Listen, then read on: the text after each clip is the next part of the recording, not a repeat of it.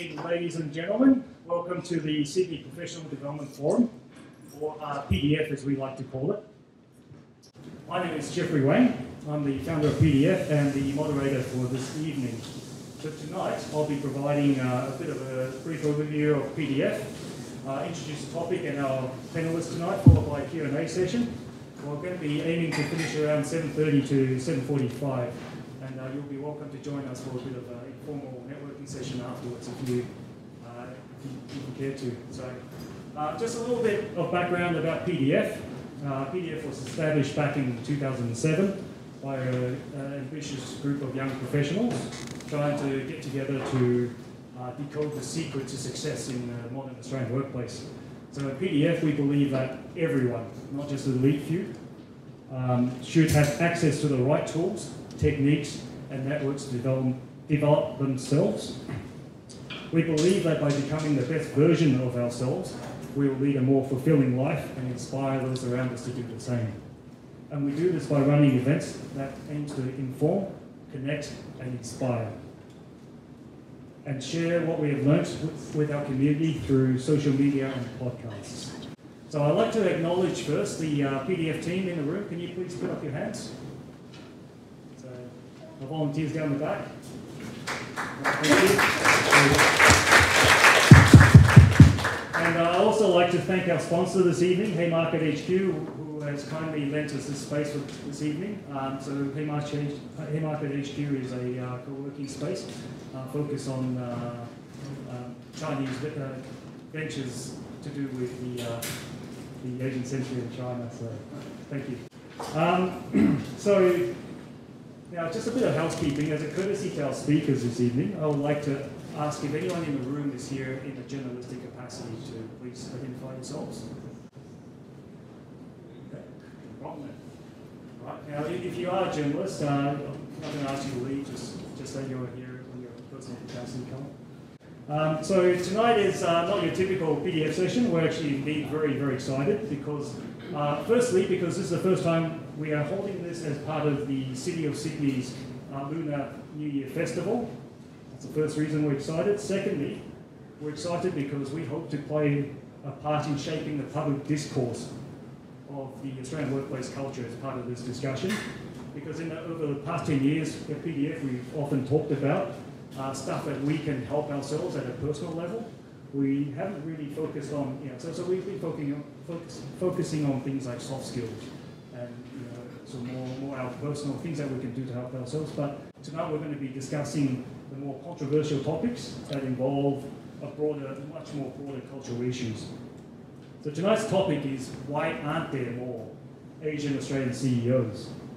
According to a 2018 McKinsey's workplace survey, Asian American professionals are the most likely of any group to aspire to promotion and think that they will get there one day, but they're also the least likely to be promoted to management. Anecdotally, we also know that this is true for Asian Australians.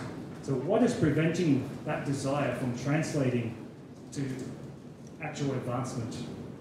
This mismatch presents a tremendous opportunity for leaders and organizations. In the war for talent, every talent matters. What is not obvious are the benefits that we miss out on if we do not make the most of what we've got. The term bamboo ceiling had been coined to describe this phenomenon. But is the lack of Asian faces in leadership simply a visible symptom of a much wider problem? Diversity activism has been on overdrive to the point of fatigue, yet there's hardly any agreement on the solution. Should quotas and targets be used by advocacy groups for gender equality adopted for racial diversity? Is diversity advocacy just self-interest? Or is it even possible to have an increased Asian representation that does not come at the expense of other minority groups such as Indigenous Australians? So to debate on this sticky topic, we are delighted to be joined by three titans of industry whom I have enormous respect for. They're three of the most experienced and successful leaders of an Asian Australian heritage. So I'd like to introduce our panelists for this evening. First, we have Charles Cho. Charles is the General Counsel for Treasury, for New South Wales Treasury. Now, you might know him better as a past speaker at PDF, where he shared one of the most intriguing stories of a legal career that has been littered with more bumps and bruises than most of us experience in a lifetime. Now, fortunately, Charles has a happy ending. He's discovered a renewed sense of purpose and fulfilment through public service. And so, to give an idea of the scale of his responsibility today, New South Wales Treasury manages a $77 billion budget and a balance sheet in excess of $330 billion.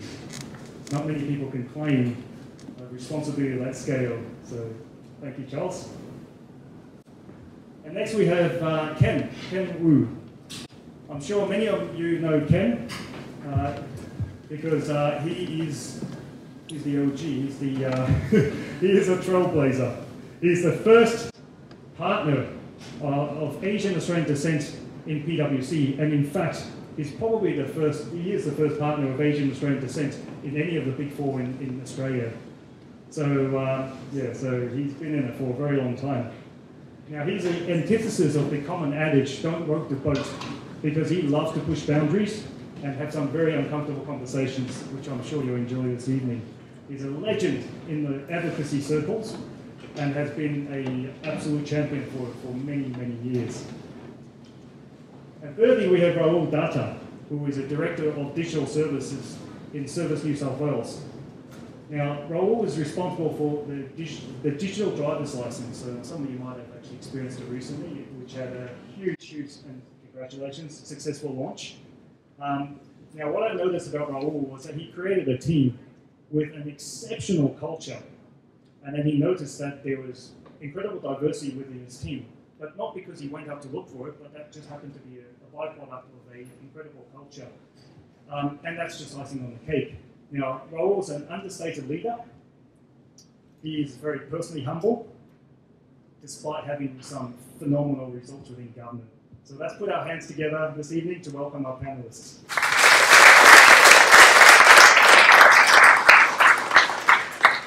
Now, we will be open to Q&A this evening. To ask questions, please log on to the Slido app, sli.do. So if you can get the Slido app open. The hashtag this evening is SydneyPDF. Right, and that again is SydneyPDF. Use it on the browser as well. You can use it on browser as well, so slide.do, and then just type in the hashtag. If you now, please make sure you enter your name when you ask a question, so we can invite you up to ask a question. Now, if you wish to remain anonymous, that is fine too. Ask the question, or ask it on Slido, and I'll ask it for you. Okay. So, and remember to engage with the questions and upvote those questions you most want answered. Okay. So, without much ado, let's kick off the discussion. I'll start by asking each panelist, is there an underrepresentation of Asian Australians in corporate leadership? And is this a problem? We'll start with Charles.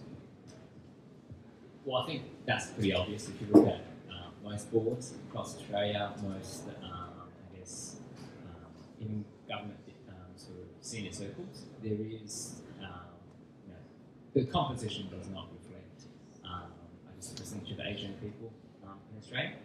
I don't think that's a problem that's unique to Australia. I think that's a problem that is most Western countries. So I think it's easy to say there is a lack of Asian representation which reflects the proportion of the population. That's just a fact, I think. I don't think there's any doubt that there's a lack of representation. It's very interesting, but when you start to think about, is this a problem? Because if we want to get together and we want to console ourselves about the outcome, yes, there's definitely a problem. But if you want to do something about the problem, then it's very important to understand the perspective of the audience that you are trying to influence. They may not necessarily perceive it a problem, and here's a few reasons why. Because if you look at the 1950s and 60s, and then in the 1970s, we came out of the era of the White Australia policy, almost in a way to say, in the exhaustive use of the White Australia policy. This was a period of permitted prejudice in Australia. So when you understand the dinner table discussions that happened around that time, sanctioned by the government, then you can understand how people started to fault, which is that this outcome is not surprising, and so therefore why is it a problem? Because it's the norm and default with which I grew up. Then you translate that today, and a lot of people will think, well, I go overseas on holidays and I can see when I go to holidays, lots of people who are in low-paid jobs who are in socio-economically disadvantaged situations. They're very subservient when I go over there and I find this my business job. I get housemates, I get drivers, I get all sorts of attendees. So this reinforces this. And finally, look at the attempts that have been made to bring about change in cultural policy. And what happens there is that you need to bring about change by owning the narrative. But the narrative is never fully understood because it's forced upon everybody, which is that the narrative today is that we can have a conversation about advancing cultural diversity, provided and only provided that I feel good and I never feel a sense of culpability in doing any wrong because I don't think I've done anything wrong. Therefore, it will be restricted to food festivities. But at some point, we need to own the narrative, we need to move the conversation. Something a little bit more constructive around the outcomes that are going from there. And the challenge is that if we don't have enough advocates who are prepared to step up and bet their career where the counterparty risks a slap on the wrist, sometimes you've got to take these against the odds bets and risks. Unless we're prepared to do that and move the conversation and change the narrative, this affects the overall assessment that the status quo has on the capacity of people with Asian backgrounds to actually become leaders. That leads to then a conclusion of comfort, which is the reason why there aren't many Asians CEOs and boards. They don't seek these positions and they're not good enough. Somehow we need to get very technical and very strategic about how we bring about that change. And the first thing I think that is important to understand, presenting this as a problem is not a good idea. If you ever go and see your CEO, it's always a good idea to try to think of how you're going to present a win-win situation to your CEO. If you take a lose-lose scenario, they're going to disengage and they're going to run away with pretty good. They're going to say to their systems, make sure that person never comes. So how do you frame up a win-win? And the win-win involves thinking about the problem in a very creative way. Thanks. I actually, when you asked me to sort of, present here, I can honestly say I hadn't actually thought much about this topic at all. So I went away and started doing some research and started Googling, and is this really a problem? So I actually have a question for the audience here. So how many of you think this is an important topic and diversity is really important? Awesome. The reason that's good is because that's actually kind of, that show of hands is representative of what Australians think. So it's not an exceptional thing to think about. It's quite normal. Most people in Australia think it's a good thing, and that's based out of many studies that have been done recently. Now, I'm not very good at remembering numbers, so I kind of took some notes and I got some numbers in there. So, and we talked about arguments. I think we have to first lay the context of why it's important. It's good for us as human beings because we all want to be respected and valued for who we are, not for anything else, for who we are. So culture, our ethnic background, it's a part of us, and we want to be respected because of that, not in spite of that. The other thing that it's good for business, and it's also good for society. How so?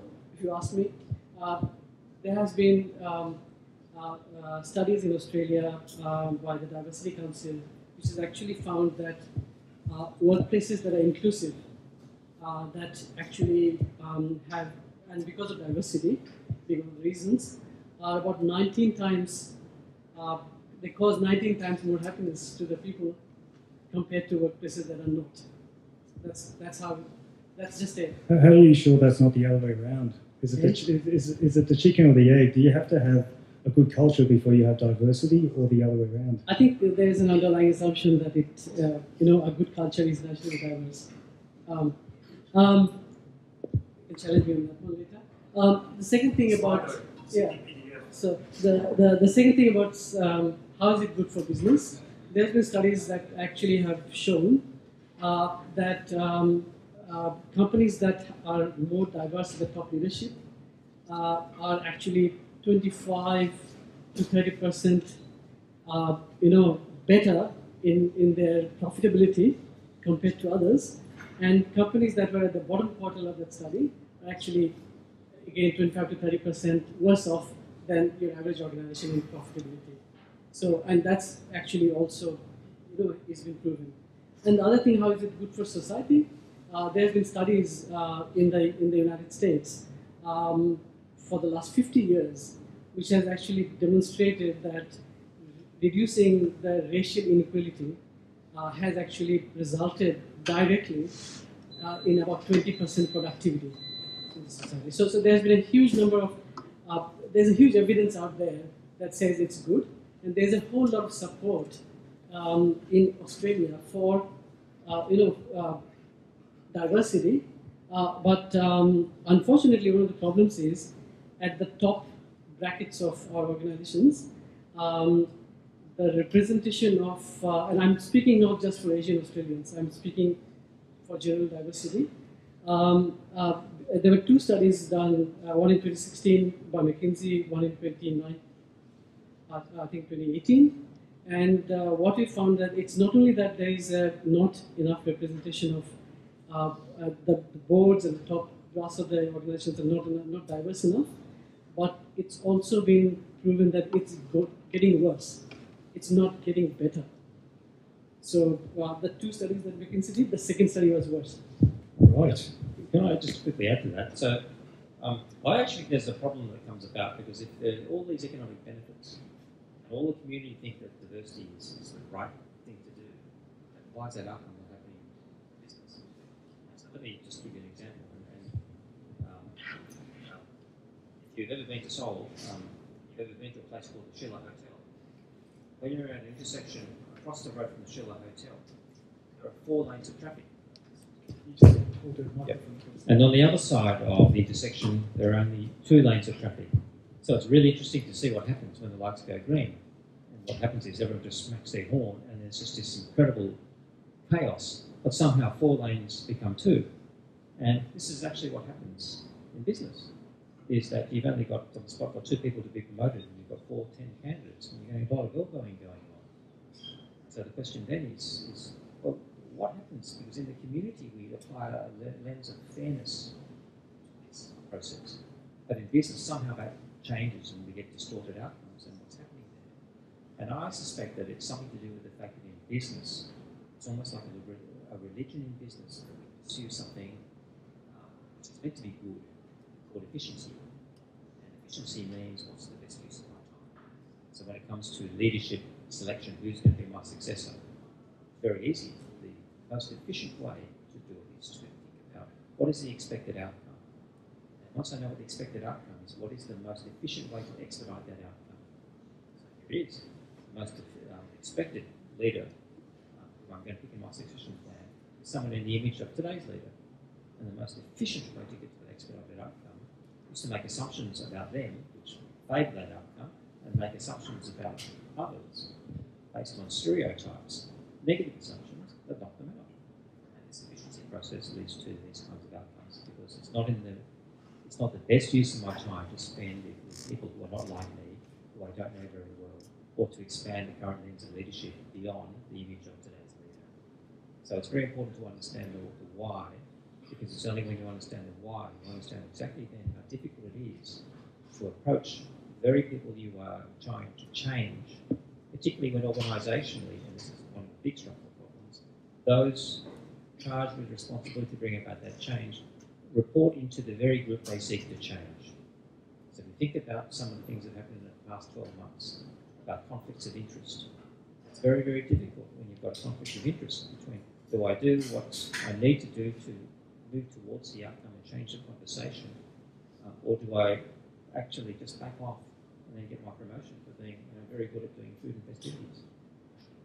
So I think you're ahead of me, Ken. I was going to ask you why you think that's the case.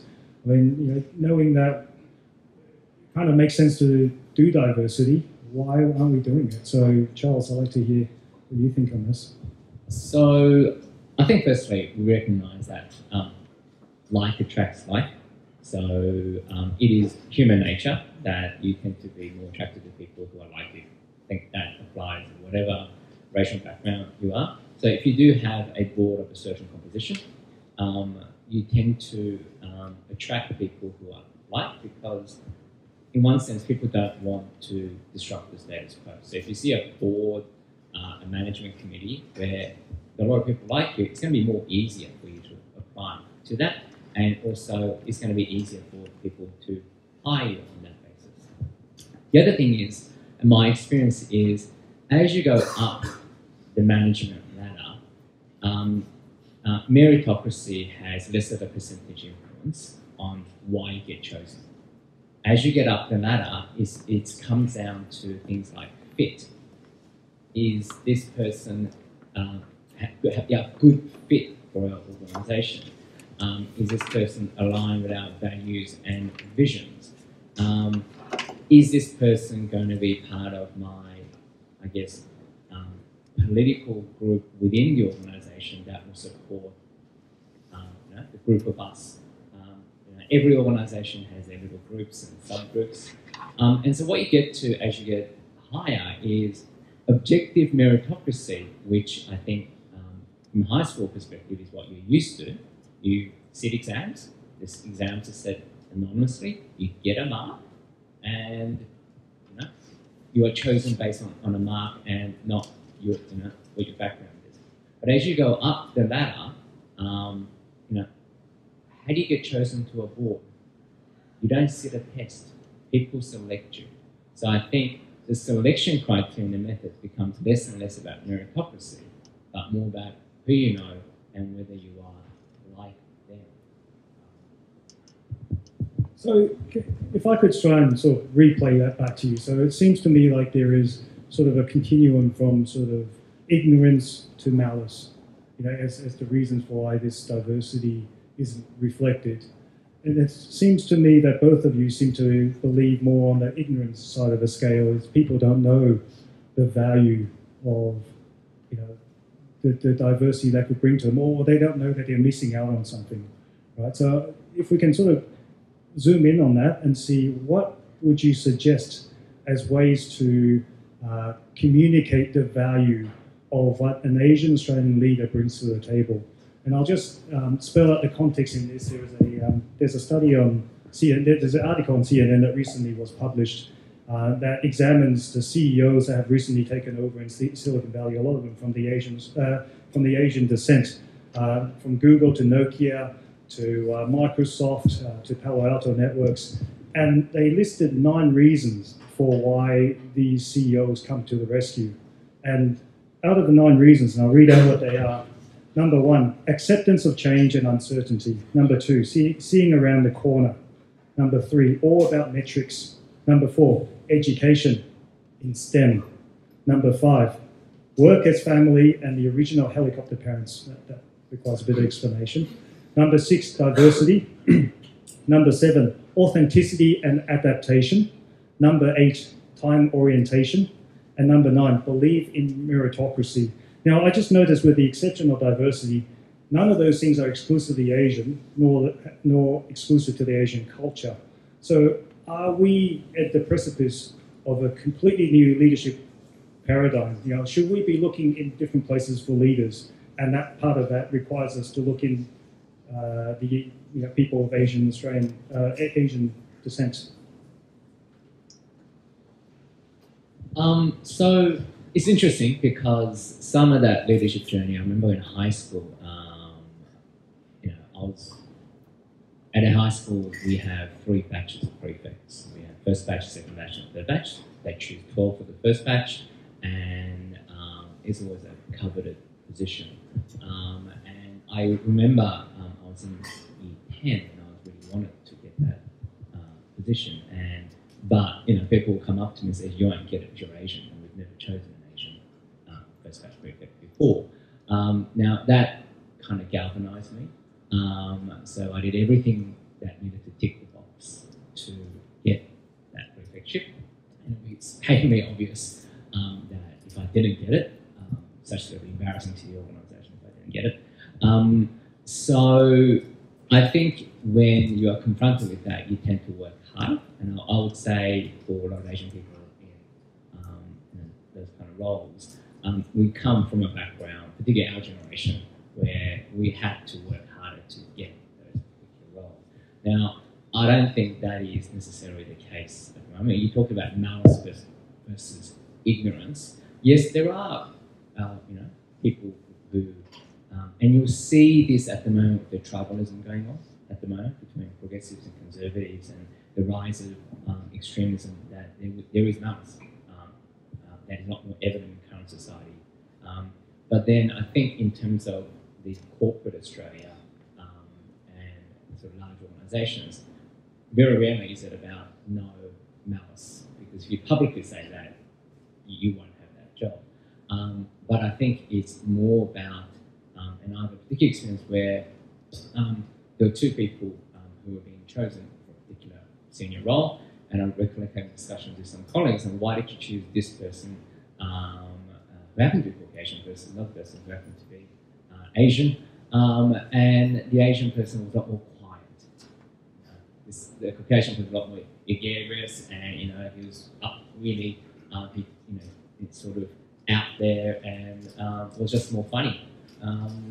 And so again, that comes down to fit. If you're at the same level and the same skill set, then it's about fit, and that's quite a hard thing, because in one sense, if you're trying to create a certain culture, and you think this person is going to fit the culture, that is a legitimate way of choosing. But at the same time, one of the things that you know about leadership is you need to be hiring people who challenge you. If you just hire yes people, then actually it's bad for you as an organisation. And there are some leaders who accept that. So there are leaders out there who will advocate for, at the moment, I see women in leadership, because they say, well, the male champions of change is a big thing that's happening, because they do recognise that the diversity and being challenged in their own views addresses their blind spots. And that does apply not just to gender, but to race as well. So I agree with everything you said. A lot of that resonates very strongly. Well, when it comes to these reasons why they pick these CEOs, let me get some context to what I'm about to say. Is that when people ask me, so what sort of have you really been focusing on lately in some advocacy for cultural diversity? And I tell them I specialise in an area that there is covert misconduct. And when people say, what do you know about covert misconduct? I said, well, if you ask me, have I experienced covert misconduct or any kind of misconduct in my career, I will strenuously deny it. Then I'll always add, and even if I had, I'd still categorically deny it. And I do that just to basically be in a situation where I'm not making any accusations, and at least people wondering, did I or didn't I? And I haven't made any accusations, and there are forms and ways of communicating. This is all about what Charles is saying. How do you find a way to fit? How do you find a way to communicate? Because the boardroom communication is something where you're in an environment where everything is minuted. So you need to be able to convey the important message about what goes down on paper, being something which is going to be alarmist, to learn that, understand the difference between black and white and grey, and how to communicate on two levels. It's very important. It's also important then not to do too much second guessing, because you can't really make actions based on second guesses. But you've got to be aware of these things. So when I hear the 9 reasons we've been given, the most immediate thing that comes to our mind is there are really good reasons, but I wonder what the real reason is. And a lot of these, when they're startups, they're startups where they're in trouble. And the last thing you want to do, if you're in the mainstream, and you've got a great run ahead of you, because you're going to get all these opportunities, why would you pick the poison chalice? Why would you pick the startup which is about to go bust? For that kind of poison chalice, the kind of person who will take that on will be someone like me who would say, I'm not too precious about the opportunity. If I get the opportunity to take this position, I'll take it. And against the odds, I'll turn it around. And I do realise that as soon as I turn it around, it'll be given to someone who's actually going to just walk into the role and replace me. But let's not get precious about this, because there's an outcome we're seeking. That outcome may take a generation, and it needs to have some tough people who are going to make the inroads so that everybody else benefits. And that's actually part of the way I was brought up, which is that you must do everything as part of your generation so that the next generation prospers, particularly your kids, the next generation. So this is the way we're brought up to think, and this is the way that we work. Now, what's interesting is that this can come back at you, because I always believed I had to work 10% harder, and I did work 10% harder. And when I used to say to the boss, I get a lot of elbowing. So, that's a conspiracy theory. No one's elbowing. None of this is going on. You're just making it up. But interestingly, when I put my hand up to become the team leader, the response was pretty quick, which was to say, I got a lot of feedback immediately from your peers. They're actually very concerned that if we made you the leader, that you would seek retribution on them for the misconduct that never happened. So all of a sudden, what never existed suddenly existed.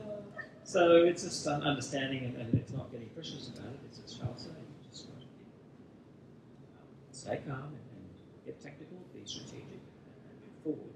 But let's not be naive or ignorant. Let's not console ourselves by rationalising that everything's okay. It's about understanding that response needs to be well thought out. It needs to be one which is designed to hopefully frame up a win-win.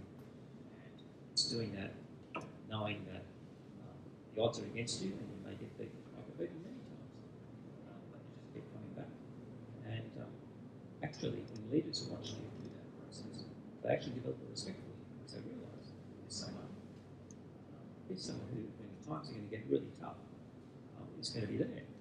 The other reason why this is very important is because if you're confronted with situations where you have to make it against the odds bet to stick up for yourself, and you don't do it, your team are going to look at you and they can say, well, if you can't stick up for yourself, how the hell are you going to stick up for me?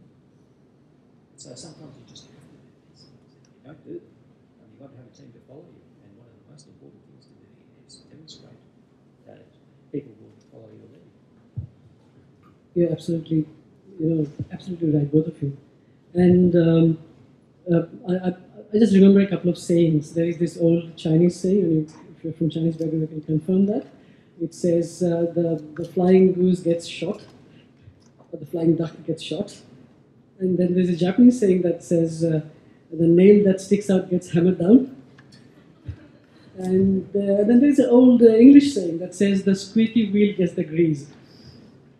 Has anyone heard that? So yeah, so that kind of explains the difference in cultures and attitudes, and absolutely, in agreement with both of you that you've got to stand up for yourself. You've got to make noise about it. It's if you think it's not correct, don't think, oh, am I the Asian person complaining about discrimination, and will it be seen as maybe selfish? No. You have to speak up for what's right, and you just have to say it. And the more noise you make, I think the more you'll be noticed. And it's a generational thing. It's not going to happen overnight. I'm old enough to know that. So it's going to take time. But one of those things, you talked about efficiency and familiarity, is that the more diverse faces that you see in your organization, the more examples there are, the more comfortable you are with the concept, and it becomes easier for the next generation. But it's always a little bit harder for the first generation, because you are there, you're not in the leadership yet, and you have to stand up for yourself and you have to demand it. I think it's really important. Okay, so thank you for that. I just want to check my understanding, Ken's story. Based on that, what you're saying is that there is no there is no silver bullet. There is nothing that will happen until you make something happen, and that's what you're encouraging us to do. Even though it means that we will have to work that much harder. We will have to endure more elbowing on the way up. And just to clarify, you never sought any retribution. No, and in fact, I guess observers of me would say, Ken develops very big ideas. And he seems to pursue these big ideas, and some of them are pretty crazy ideas, and some of them is just waiting for his time. And there's a reason for this, and that is that if you want to squabble away, you can squabble away. But if you take the view that there are so many great things to be done, there just isn't enough time to squabble. And so every time I am tempted to swap in, and I'm a youngest child, so I'm really good at this. Drawing people is one of my specialties too. But I decide not to because it's better to focus on the big picture. So just so we can all hear you.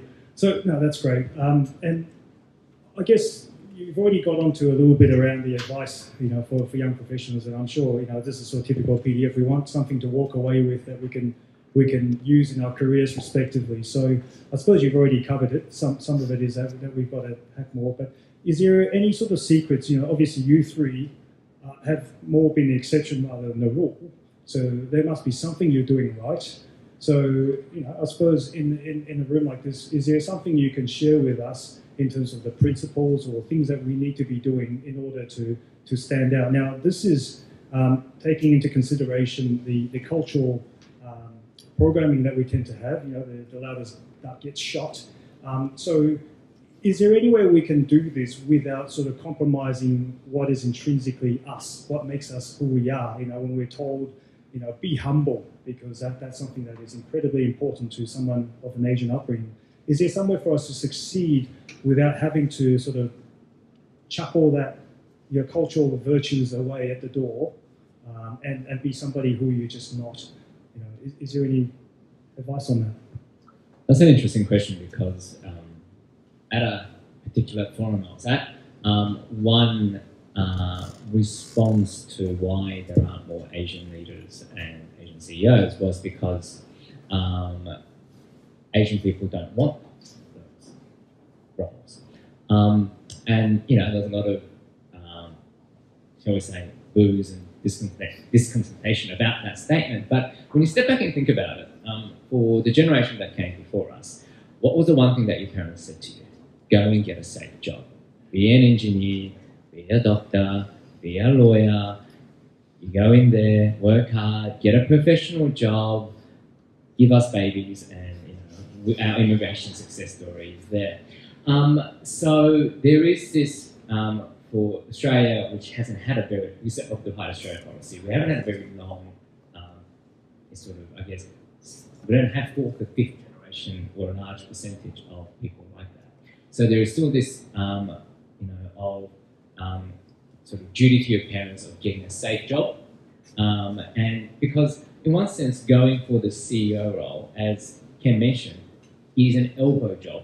There is only one CEO role and there's a lot of people who fall by the side. It is a risky proposition. It is not safe.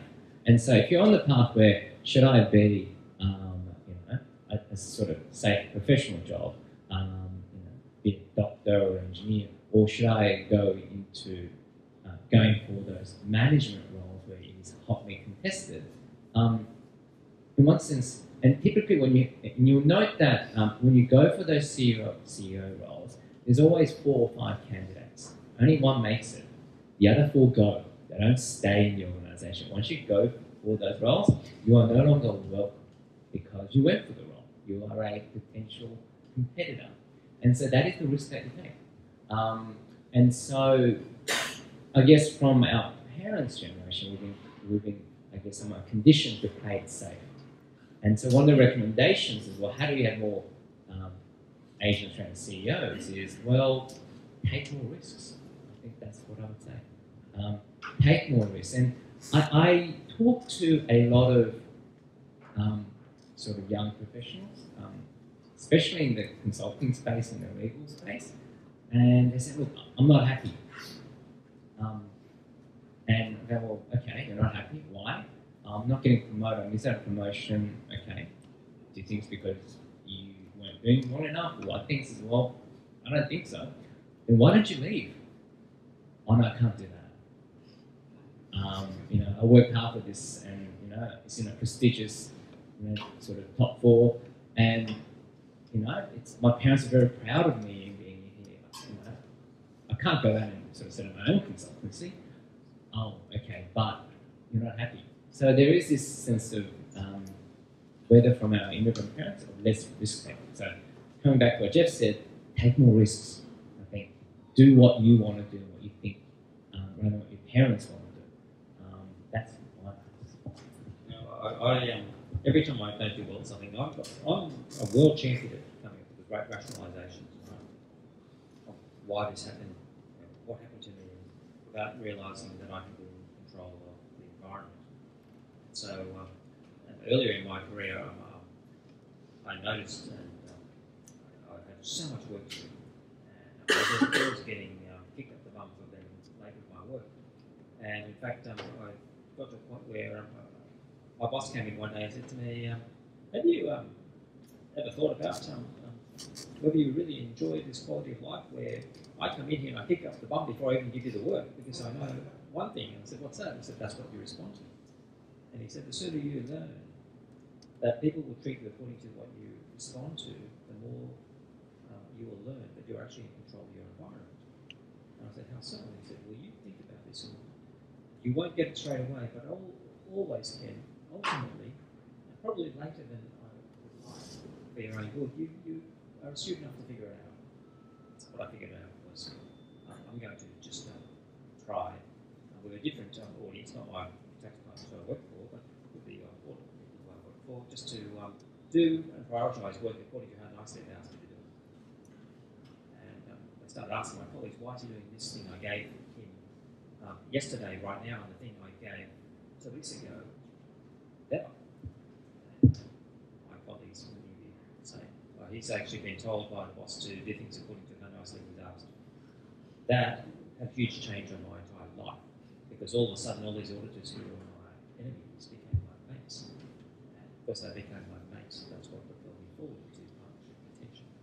Because I get on with everybody and not everybody can do that. And it's because I understood that important piece of advice. The other interesting thing I'll share with you is that when I deal with my colleagues from our Singapore and Hong Kong firms, this idea that I'm humble and I've got to be soft and I do things, I fire with water, I throw push cubes at ice, so I feel ice cream cubes at bushfires. That's my solution to it. That doesn't cut it, and they're not like that at all. You want to have a tough negotiation with some of our partners from our offices and outposts region. There's none of this humbleness and I don't do this, I don't get aggressive. That's not the way I was brought up. There's absolutely none of that.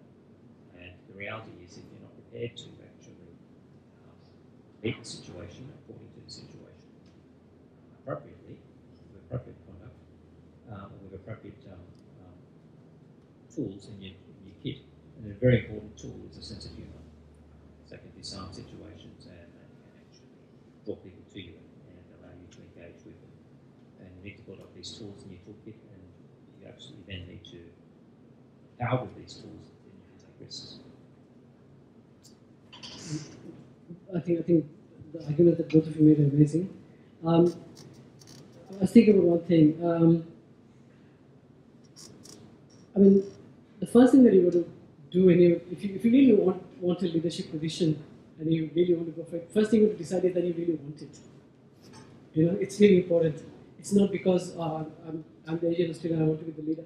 I don't think anybody thinks like that. It's like, do you really, is that something that you really want? And then the second thing is about, yeah, if that's something that you really want, then you've already justified it to yourself that you deserve it, and then you go for it. I have, you know, in my last 10 years, every time my boss left, in most occasions I could have had saying, can I? Okay? 80% of the time got knocked back, saying, oh, I don't think you're up for it. Fine, okay, move on, okay? But always give it a try if you think that's what you want. But there have been situations also when I said, no, that's not for me, you know, and I don't want to do it. So I think that's a personal decision, but I think there are some guiding principles. Secondly, nobody likes a colleague that's a competitive, pushy colleague. Nobody likes a colleague like that, okay? But there was a study done in Canada a long time ago, and where they actually proved that it's even worse if that colleague is Asian. So, I'll tell you why. And it's there's a bit of a dark side to it as well, which is there is this cultural expectation. You know, it's a stereotype that the Asian person next to you is a nice gentleman or lady who's going to be very quiet and be very diligent about their work and never complain about stuff. But if this person suddenly comes across as aggressive, talkative, oh no, that's not what we expect from you, right? And unfortunately, that cultural stereotype, it's actually real, and the studies that is done in Canada has proven that the same behavior by a non-Asian person would be considered absolutely okay and acceptable. Depending on where you come from. If you're Latino, it's like, yeah, that's how you behave. Or from the Middle East or from India. But if you're an Asian, that's not on, and it's offensive. So just be aware of the context. Okay, so I get that there is obviously how other people perceive you based on their cultural expectations. Yes. But is there anything that's within our control? Like, I like this idea of cultural competency where, we can sort of almost meet you, not just halfway, but 75% or 100% of the way. We could be completely competent, with your culture. The further, I find myself sometimes going into regional Australia on a sales call, and the further into the bush I go, the thicker my Aussie accent got. And actually that was American, but but is there an effective way where we can engage cross-culture, and can that be learnt? I'll give you an example in a different context. That is I think it's very important to surround yourself with people who think differently to you, because you can learn a lot from that. This is diversity approaches to counsel. I'll give you an example. My wife got this huge promotion, and I said, well, that's fantastic. So what's the new title? And she said, oh, it's acting general manager. And I said, well, why the acting? Aren't you general manager? I said, yeah, I am. I said, well, why acting? He said, because I asked for it to be acting. And I said, why would you ask for it to be acting when it's your role and you've got the role, so you should take the title? She said, this is where you, with your stupid male, ego-driven view, don't get it. And I said, why? She said, here's the reality. And the reality is, I'm general manager M&A. And this is an M&A team where everybody is known. And 3 of the people in the team, the most senior people, expected to get this role. So they're not going to be happy with the fact that I've got this role. So I need to basically win them over, and I need to show them I can do this role. So if I take on the acting role, it won't hit them so hard because, I've just got all packs on and I've got this role. And guess what? If they don't like me and it doesn't go well, I'll just step back and I was only ever acting, so it doesn't matter. I don't lose space and I can go back to being general counsel. But if it goes really well, we'll just drop the acting and no one will know. So isn't that a win-win? And I just said, so you and your dumb, egocentric driven approach, that's what you would have done. So you would have had, a win or lose. They are rather win-win. This is how someone who just thinks differently does this. And so it's important to understand that, because you're not always right in your perspective. It's very limited to just what you happen to be thinking based on what you discuss with the people around you. And if all the people around you think like you, then you're just going to do the same thing. So it is important, and this is why the benefits of this different perspectives, be they cultural perspectives, be they any kind of diversity that you can think of, it's a diversity of thought. Thank you. And that's a great segue. Just want to remind everybody, Slido, hashtag SydneyPDF. I'll go to the questions from the audience now, seeing as I think we're certainly getting a lot of pearls of wisdom and certainly some great things we can use in our own workplaces. So I'll start by inviting Arvin to ask his question. First of all, thank you guys. So it's really enlightening actually to know all the inputs from great leaders. So my first question is, being at the top leadership position, if you give opportunities to more Asians, but if it could be misunderstood that there's a favoritism in there. So how do you deal with it, that you give more opportunities to Asians at the same time that you're not misunderstood, that you're giving some favoritism to the Asians? So that's an interesting one because my two deputy general counsels who I've recently appointed in the last 2 years are Asian. Now, one happens to be also from my ex-law firm. So it was interesting because there was some insinuation at a particular function that I was playing favourites on both fronts.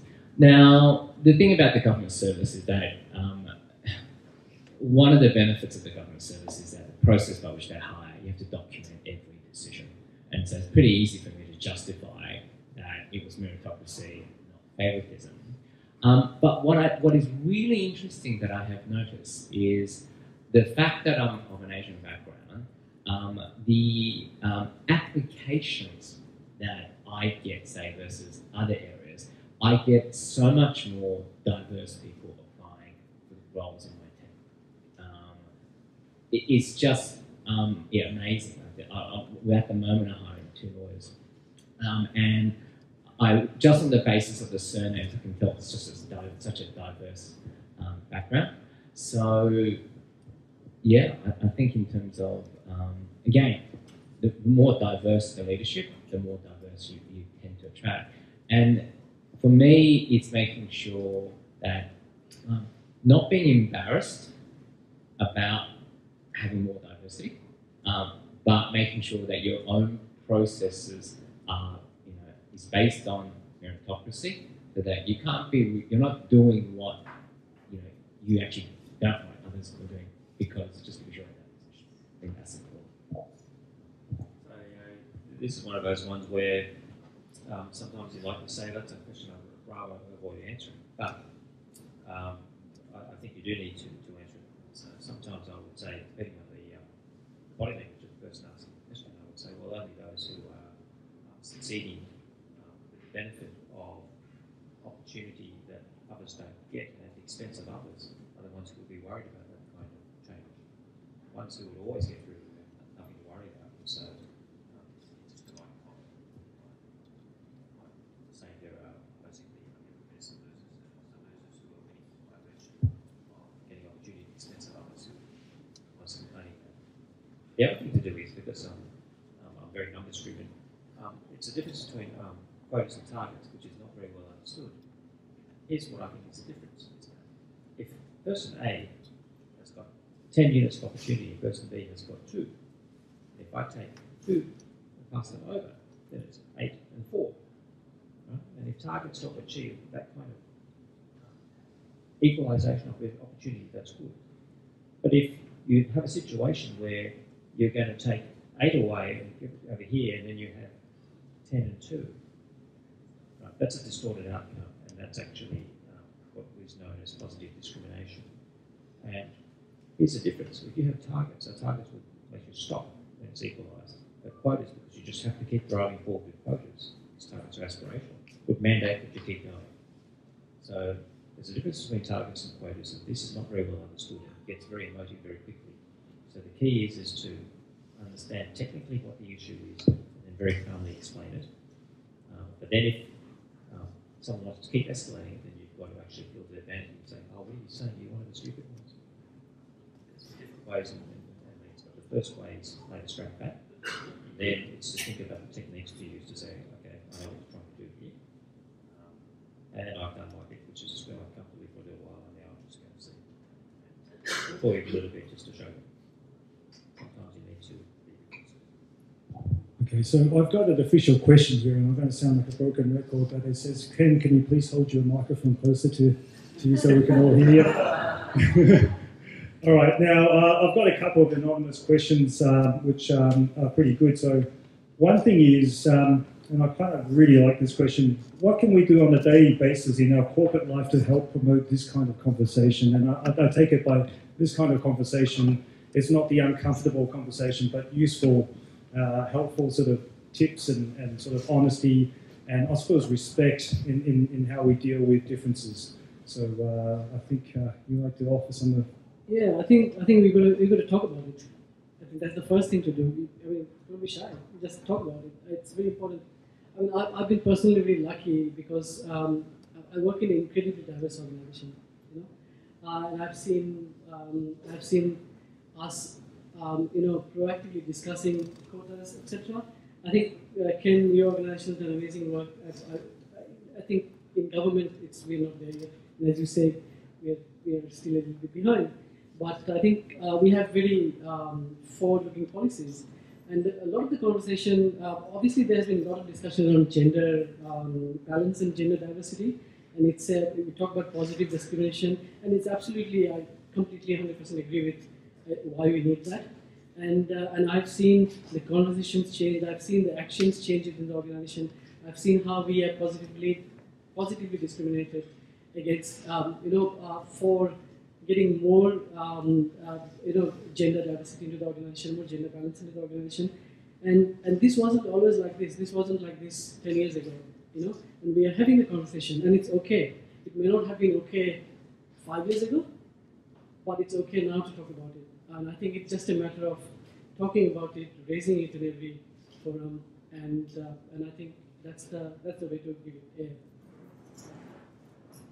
I'll just quickly add, look, there's a this requires a bit of strategic thinking, and why I say that is because when I started doing cultural diversity, there are many parts in many companies. And you look around, none of them are around anymore. It's a lot of road kill. And so the last thing I'd suggest to anyone who wants to do something about this is to actually become a cultural diversity leader, because that's one of the most difficult, challenging roles. You need a particular set of strategies to be able to do something in it. What you can do, if you don't want to go down that path, which I would recommend as much, it's a very hard decision proposition, is to understand that to bring about these kinds of conversations, you need to own the narrative.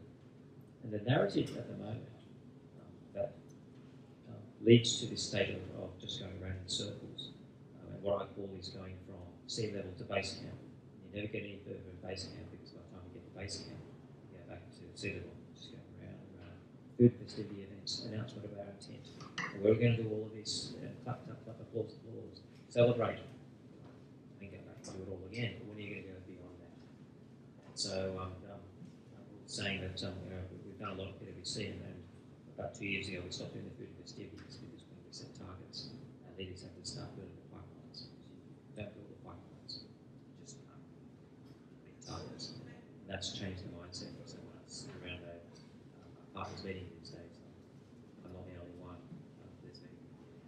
We're nearly self-propelling, and the hard work that's been done with great leaders who actually put themselves through a heck of a lot of pain and trauma to start to broaden their lens of leadership, to think about how the pipeline looks to come through and what's right. And you can see that it's going to change, and I think that will give us a competitive advantage at least become more visible. Look around the partner room these days. So, are we doing all the food and festivity? Are we doing the base camp, sea level to base camp routine? No, we're not. We're going beyond, we're trying to go beyond to something.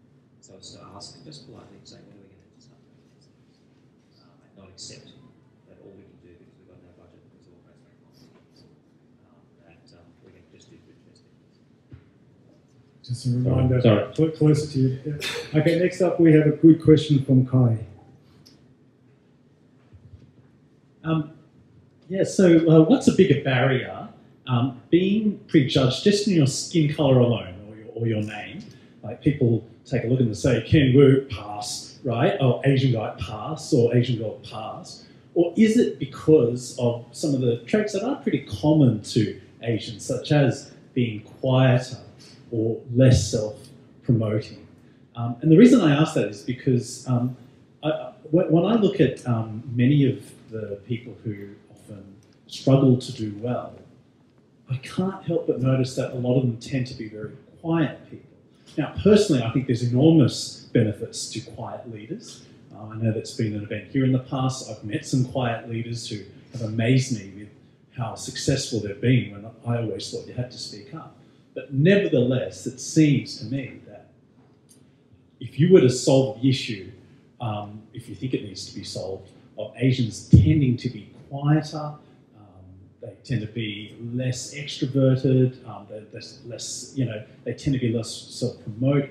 If you were to address those traits rather than Asian-specific policies and targets or whatever it is, I have a feeling you'd probably eliminate maybe 80 to 90% of the problem.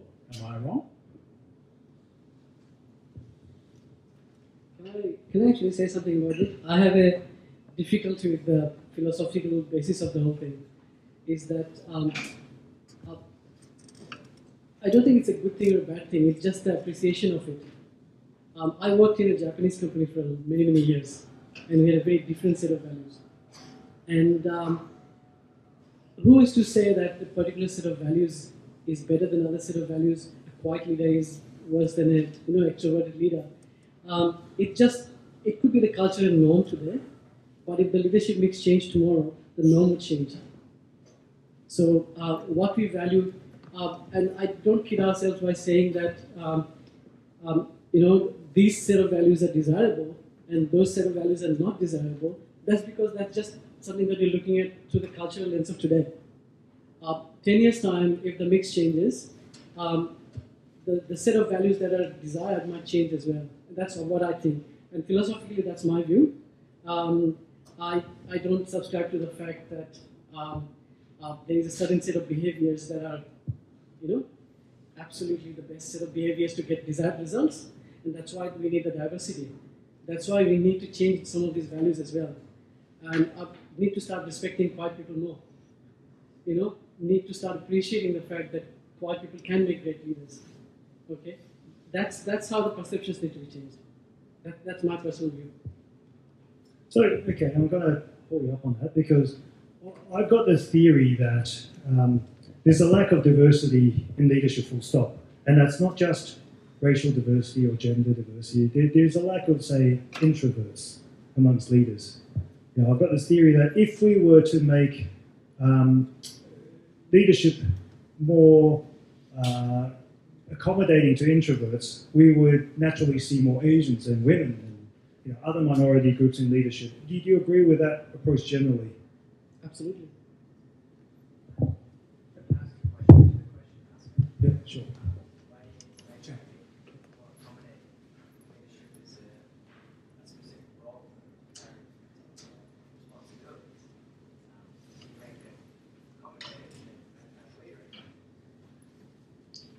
That's a good question. That's a great because question. It comes down to what is it that makes a good leader, and I think you got to, and that the answer to that question differs from organisation, and the answer to that question differs from the cultural context in which it comes.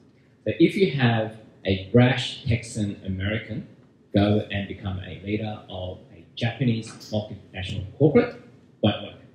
Likewise, if you have a Japanese executive who's lived in Japan most of his life and he went to a Texan oil company, wouldn't work. So culture and what that culture considers leadership is vital. The question for this audience is, what is the Australian culture of leadership? And is that something where, I could come back to the question, the quiet Asian who doesn't rock the boat, is that an appropriate leadership candidate? Now, I would say at this point in time, in our cultural context, the answer is probably if you are the quiet person who doesn't rock the boat, you are less likely to get leadership. Why? Because if you look at a lot of the leadership positions in Australia, it is someone who's confident, who's outgoing, who needs to elbow out other people. And the other thing is, it's about playing the vicious game of getting to leadership. You don't get to become a leader by just working hard. It's about getting the consensus of people to support you. If you're CEO role, making sure that the board knows you and that the board supports you and that you are the preferred candidate. And that requires a lot of backroom chat. That requires a lot of... the journey to the CEO role just doesn't happen. It's going through very many management layers. It's going through joining the board of not-for-profits, having that experience. Now, the thing is, I think it is a truism to say in the current Australian culture, if you are quiet, then yes, you are going to be disadvantaged. Whether that is the correct leadership style and effective is an open question. But I think to say at the moment in Australia, you just got to accept that. I think that is true. I think regardless of whether you're quiet or noisy. My observation is that the most effective way to advocate your strengths is actually not doing it yourself, it's for others to do it for you. And the opportunity that quiet people have is that they are the ones who more need others to advocate for them because they're not prepared to do it themselves. But find it they must, sound like Yoda, but find it they must because people will not accept you as a leader unless they know that you can stick up for yourself. Because if you can't stick up for yourself, how can you stick up for them? And so they want to know that you're prepared to fight. How you fight is a very different thing. And if you can get someone to advocate for you, that's very powerful. I'll give you an example. I'm the director of my team. And people think she's very quiet. She's Asian and short. But she has this remarkable, two remarkable aspects about her which make her a great leader. One is that somehow she turns every bad client into a good client. I'm not sure how she does it, but she wins them over. She does it in a way where the clients, and actually she trains the client very well, and the clients actually behave very well. It's quite amazing. Because there's a lot of advisory abuse out there, right? And so she's very good at managing this. The second thing I've observed, and I say this to people when it brings me back to the story about you're in control of your environment. If anyone asks to do something impolitely, she just doesn't do it. As a consequence, people only ever ask to do something in the most polite fashion. It's amazing. I just watch this and I think, that's amazing because, me, I just go, oh, wait, do this. And that won't happen with her. So she's totally in command. And people can see this and the serenity that she brings in the way that she does things. And the juniors absolutely love this person. So then, as someone who's observing this, what do I do? I advocate very strongly for this person because I can see a different lens of leadership and a lens which brings a lot of diversity and a lot of value to our team. Sorry, Jack. What I wrote. Are Asian cultures predisposed towards overt leadership from a Western perspective? Or are our cultures predisposed towards being part of the collective? And we are uniquely in, particularly Sydney, for example, we are uniquely whereby Asians are not necessarily regarded as a minority anymore. The numbers, the sheer numbers of Asians living in Sydney is so large that there is this danger that Asians don't actually interact with anybody else other than ourselves. That may be true in certain parts of Australian society. You go to Parliament, how many Asians are there? You go to, I guess, the media outlets, how many Asian faces do you see? I think that the issue is that, yes, we do have a large proportion of Asians in the population, but there are segments of society, particularly the political class, where there's a dearth. And, that is an issue, I think, in terms of... and one of the questions is, why is that? And I guess one of the factors is, how many parents, when you were growing up, said, be a politician? One of the things my dad told me, never be a politician. I'll tell you a funny story. I went to a careers night, which was held in Strathfield Town Hall, and it was a careers night for young Korean teenagers. And yeah, you might know that one. And the deputy mayor gets up and he's a Korean, he's a politician, and he said, and before we start with our guest speakers, I'd like to encourage you to think about a career in politics. And I was sitting next to this fellow who's a surgeon, and he was going to talk about becoming a specialist. So I did my bit, and I've done my bit, and he gets up, and he's quite funny because what he's done is he's saying, here's what you do as a specialist, depending on the kind of person you are. And so he said, if you don't like conversation, become an anaesthetist. And he went through all the different specialties. It was quite funny. And then he said, but if you're in it for ego, there's no one here. You have to become a politician, and he hit it on the screen. So he couldn't take it off. So there's this very uncomfortable situation where there's this deputy mayor thinking, so you just think of it, this is what you think of me, and he just couldn't change it. And so it was quite an amusing special moment. But you're absolutely right. It's not one of the careers that Charles and I would have been encouraged to undertake as kids. I heard an expression.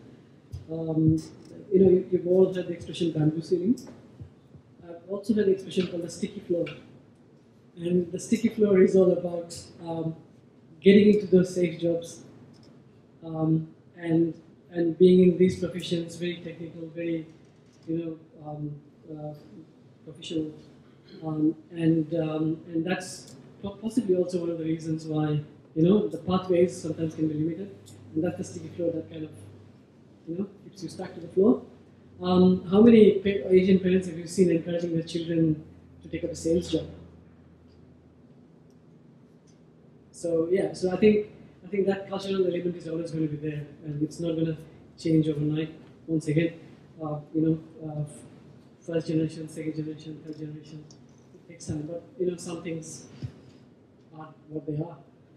I think one of the most effective things you can do in your day job at the moment is there's a focus on Asian CEOs today, but the more diverse your organisation in any factor, the more diversity will just naturally happen. So I think in terms of, at the moment there's a focus on women. Great. More women there are, more diversity there will be at senior levels. That in itself will create diversity in other categories as well. And it's because diversity itself breeds diversity. And the really important thing is you can't be that shrill voice in the corner saying, I need more representation of my particular category, whether it be race, whether it be gender, whether it be disability, whether it be certain sexual orientation. You need to bring other people on the journey with you. So the important thing is, for those people who are there in positions, it's about convincing them and working with them to basically bring about change, because you can't bring change in order by yourself. And how do you then get them, I guess, to think about this? As people said, talk about it, befriend them.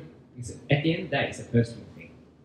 And the more they see you and more understand you and some of the challenges you've gone through, and the more they say, wait a minute, why didn't you get that promotion?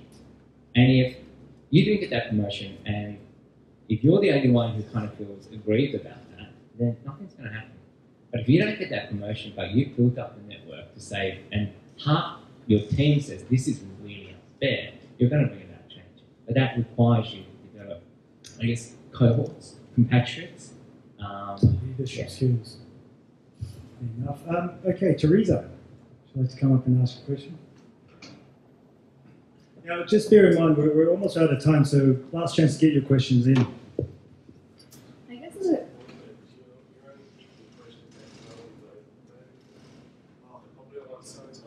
Sorry, there's a bit of issues with moderation, so I apologise for that, that's my fault. But last guy, yeah, you don't know for his question, so that's the point of the questions generally. We asked these already. Sorry.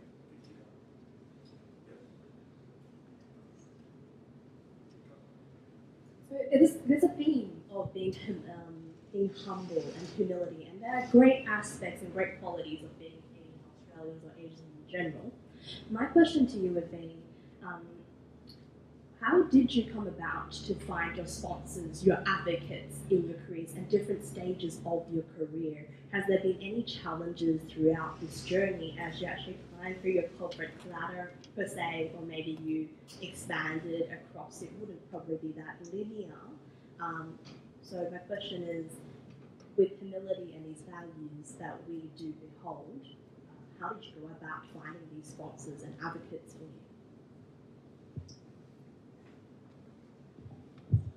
I'll answer that. So humility must not be your only virtue. If humility is your only virtue, then you get nowhere.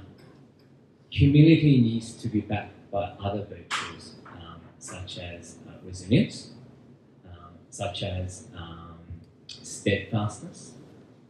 Because you can be humble, but you don't necessarily have to grovel. So I remember a particular very, very senior executive, and he was famous for basically making people cry. My second day in, I met with this executive, and it's not about, sort of being flamboyant, but yeah, I had to give him advice, and I gave him advice he didn't like. And it was really interesting because, I said the advice, I knew it was going to be advice enough, but I just said, that is my advice. And, I kind of didn't know whether the next day I was going to get called in and said, I don't think there's a role for you. But one of the things as the general counsel and as a lawyer is it's very important that you give advice that you think is right and independent. And so you can be humble, but you've got to make sure that you also, as Ken kept saying, stick up to what you believe and yourself. Humbleness is an attitude of how you present things. It should never be capitulation of what you believe. It's a very fundamental principle of do you live on your knees or die on your feet? It's not every issue that you'll adopt that mentality, but you've got to pick your battles very carefully, and some are non-negotiables. And the unfortunate thing is if you're outnumbered, you'll be presented with more of these than your fair share. And that's very difficult then to need to form what is absent from a lot of people because they haven't had a go, which is judgment.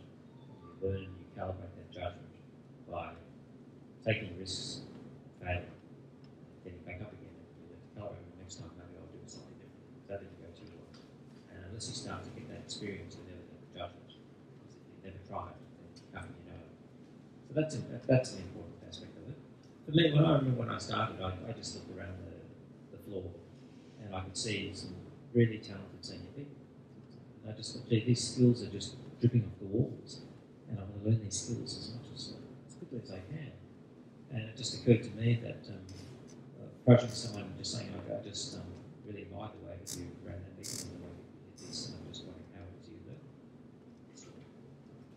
What's the one most important attribute for all that? And in that process, you are actually you're actually complimenting that person, and they're inclined to actually help you when they realise that you're hungry to learn a new skill. The thing that adds to that, I think, which is very important, is to make yourself interesting.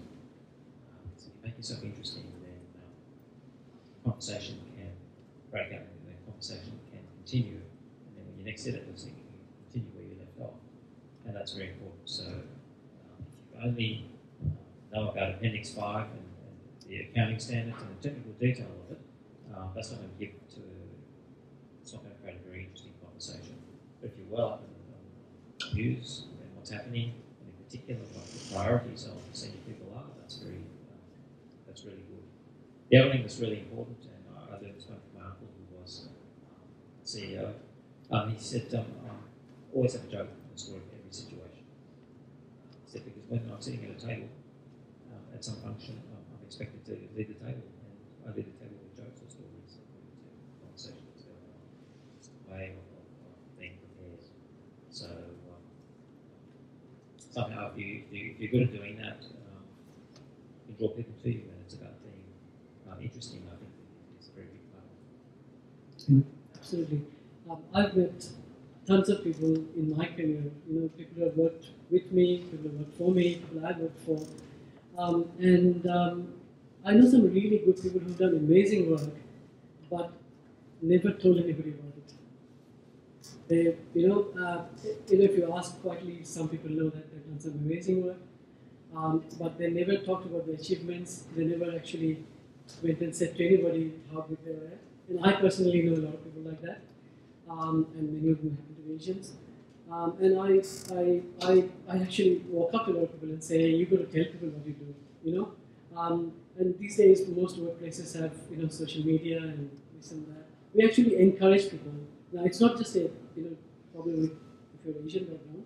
A lot of people have this, fear of talking themselves up. And so one of the things we encourage is, make a little video about, the work that you've done, and just post it. Let everybody know about it. If you're shy about talking about it, put a video in there and just tell people about it.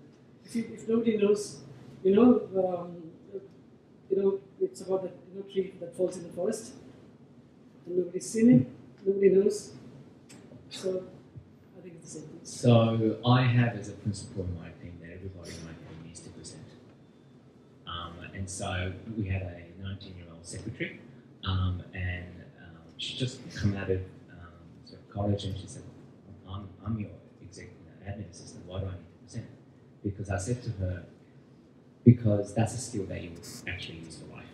So I had her present in front of the Parliamentary Counsel's office. She was terrified. But I said to her, look, people are not born presenters. It's a skill that you have. Whether you're introvert or extrovert, there are certain skills, corporate skills, that you need to learn in order to succeed. It's a presentation of that. So for all my lawyers, I pretty much require them in my team to learn how to present and actually put it out there to make them present. And it's that, you know, there's still some of them are still uncomfortable, but you know, to say you're an introvert and I can't present, well, that's one of the key skills you require to be a leader. So I think it's not whether you're Asian or non-Asian. No, personally, I think if you want to be a leader of people, whether you're quiet, humble, extrovert or not, you need to be able to present the vision and the principles and the goals of your organisation in a way that people can readily understand. That requires really what race you are. I'll tell you a quick silly story. When I was at university, I worked at Grace Brothers, and they had a hardware section. And they gave us this little sales booklet one day. And the sales booklet said, you know, when the customer approaches you, try to be 3 things: prompt, pleasant, and interesting. Somehow I remember this, be prompt, pleasant, interesting. So I was always prompt, pleasant, interesting. So this Thursday night, and there's this guy in there, and I'm prompt, pleasant, interesting. I go up and have this conversation, and I'm trying to be interesting. And I'm telling him all the wonderful things about this Makita 10mm hammer drill and going on. Anyway, so he asked me what I'm doing, and I tell him what I'm doing, and I discovered he's retired, and I said, how can you be retired? You're only like 38 years old or something. He said, oh, I used to make barges. And I said, oh, yeah, who'd you make it for? He said, oh, for the Sultan of Brunei. I said, oh. So anyway, he invited me around his house just to show me the things that introduced me to his family, and this was in my 4th year of my 5-year common law degree. Then I forgot all about him. And then 10 years later, he calls me up and he said, I've been trying to find you, and now that I found you, I want to get some advice from you. And I'm thinking, oh yeah, what advice would you want from me? So about a property. And I'm thinking, well, I don't do conveyances. He said, no, this is a property of a colleague of mine. So anyway, this colleague comes in, and actually he wants to buy a shopping centre.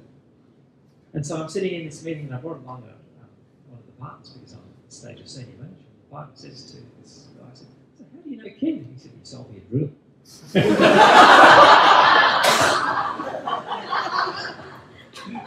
And then the partner, who was our boss, who actually became our CEO, just looked at me and just said, shit, mate.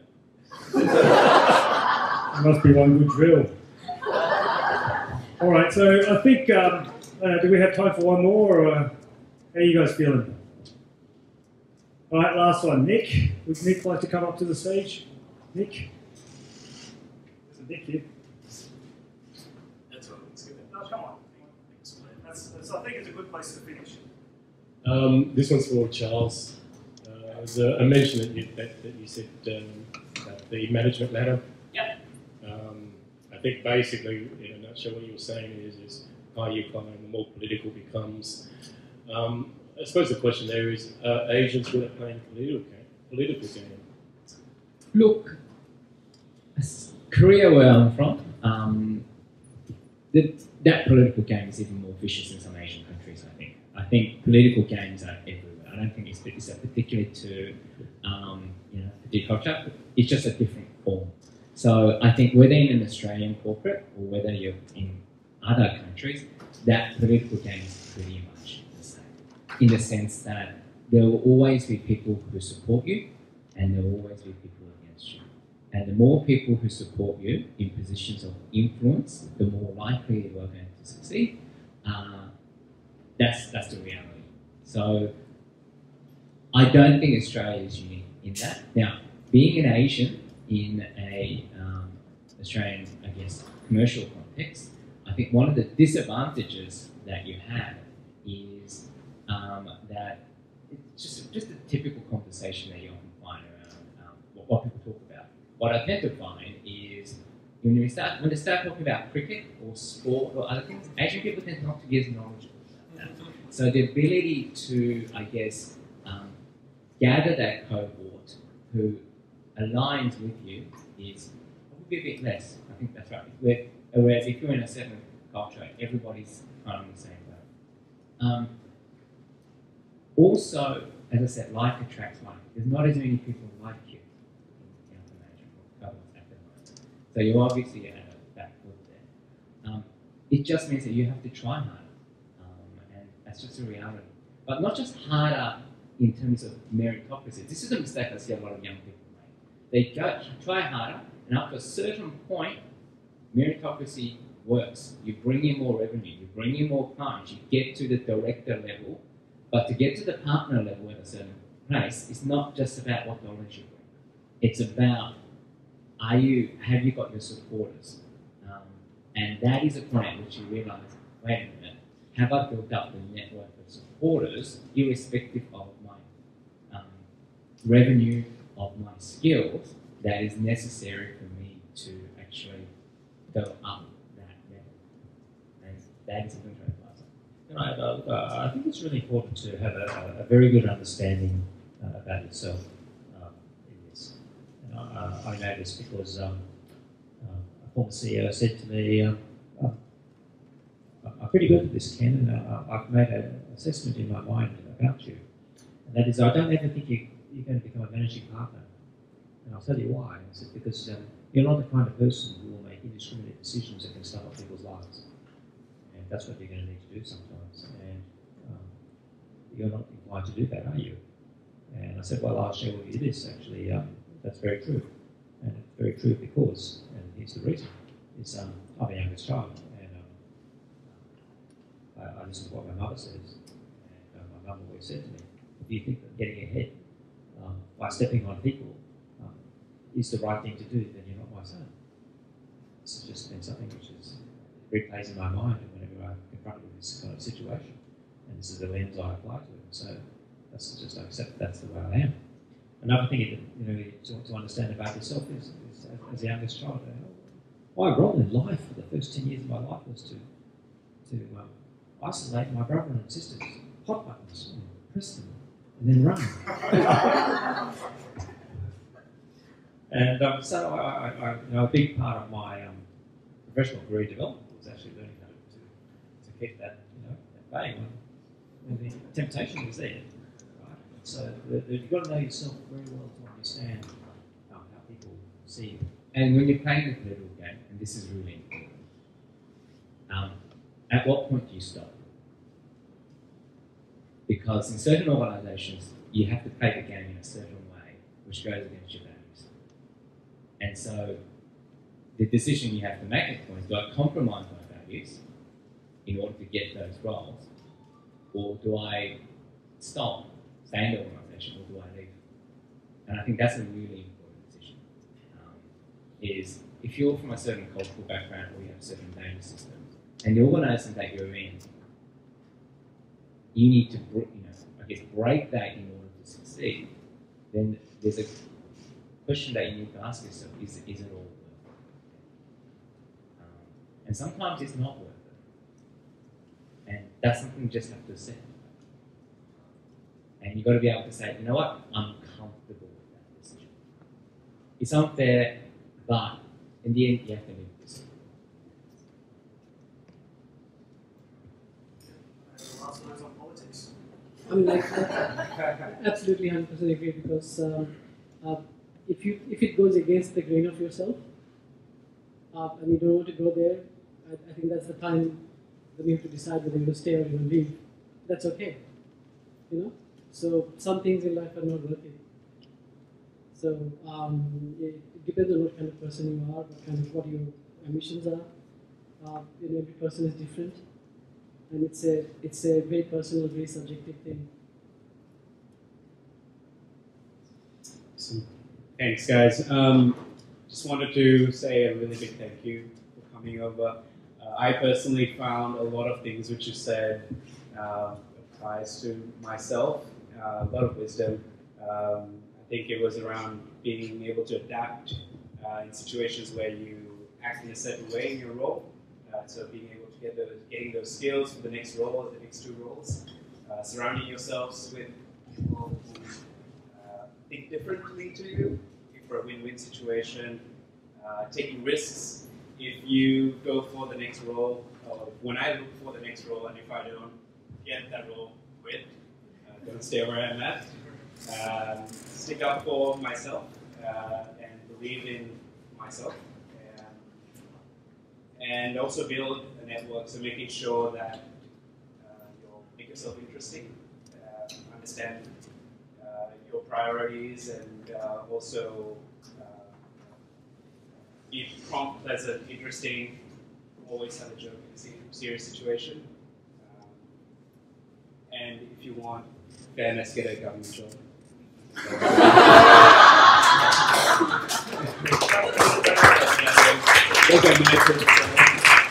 So on behalf of PDF, I really want to thank Charles Cho, Ken, as well as Rahul. Thank you so much. It was really difficult to get that time in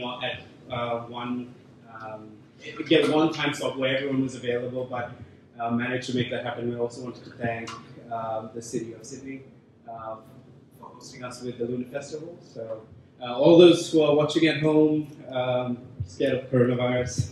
So we'll put that up online sometime soon. And thank you to everyone who attended, despite the fears.